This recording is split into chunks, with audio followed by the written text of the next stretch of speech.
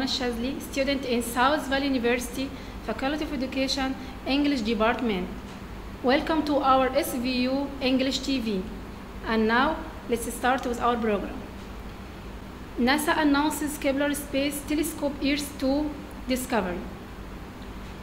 Watch as NASA announces the latest findings from the Kepler Space Telescope, which has discovered similar to Earth, called Kepler 452b.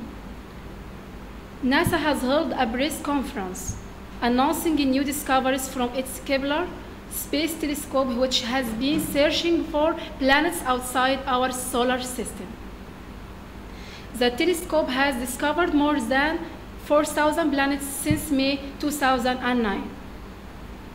This latest announcement is that they have discovered an exoplanet which is a close cousin to the Earth and our Sun. The planet is called Kepler 452b and has a star which has the same surface temperature of the Sun.